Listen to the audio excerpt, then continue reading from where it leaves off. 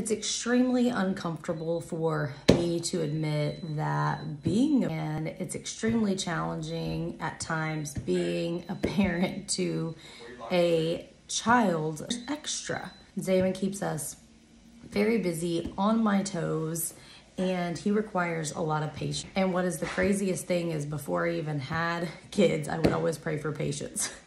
And I can be the most patient person in some situations and extremely impatient in a lot of ways. And he definitely challenges this boy over there. He challenges my patience and my ability to have his mom and as a human being.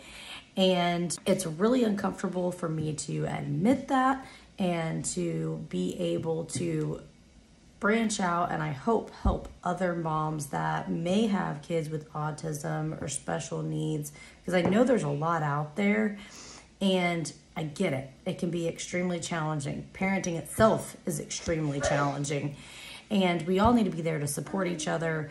And it comes from even constantly finding a community of people that are there to support you, and also your health, your well-being, your mental state, your emotional state.